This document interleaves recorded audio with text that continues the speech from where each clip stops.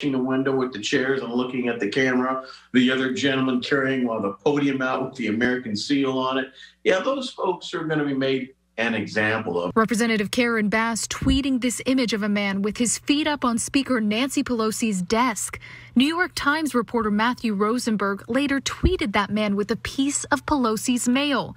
Stealing mail is a federal crime. Then there's the violation of U.S. federal sedition laws, which could be slapped onto anyone who stormed the Capitol, according to criminal law expert Joseph Lowe. That if you do anything by force that interrupts or delays the U.S. government in something they're lawfully doing, you are now guilty of sedition, which carries a heavy fine and up to 20 years in prison. And believe you me, the federal prosecutors are chomping at the bit to get that list going.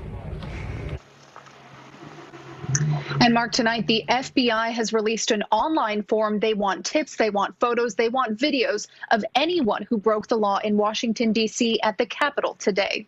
Reporting live, Veronica Miracle, ABC 7 Eyewitness News. Veronica, thank you. More fallout. One of the First Lady's longest serving